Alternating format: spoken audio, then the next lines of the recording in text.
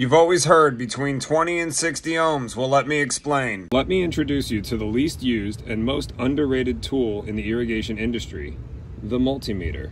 This tool measures AC voltage, DC voltage, amps in the 200 to 400 range, amps in the 2 to 20 amp range, continuity, and ohms. It also measures temperatures.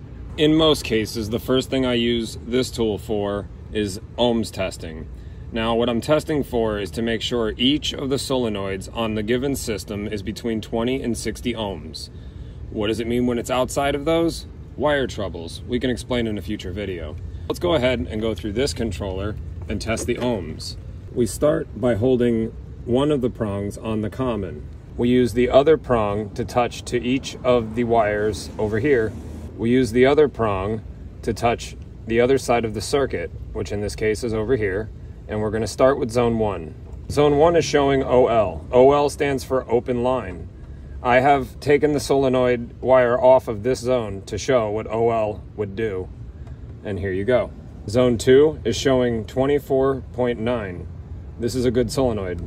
Zone 3 is also showing 24, 24.2, and 25.7. All of these solenoids are good. This multimeter can also be used for continuity testing, which is the same as ohms testing in a way. Continuity testing will tell you if the circuit is complete. What it won't tell you is if there is voltage leaking on the line.